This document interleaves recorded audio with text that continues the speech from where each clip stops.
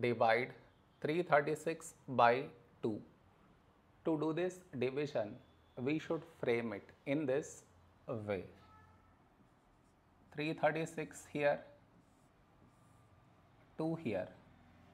This is your step 1. Next, here we have 3, here 2. A number close to 3 in 2 table is 2 ones 2. Now we should subtract, we get 1. After this, bring down the beside number, so 3 down, so 13. A number close to 13 in 2 table is 2 6 12. Now we subtract, we get 1.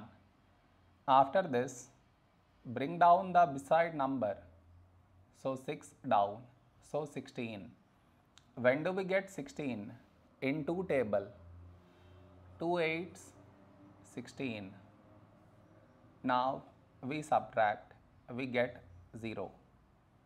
No more numbers to bring it down, so we stop here.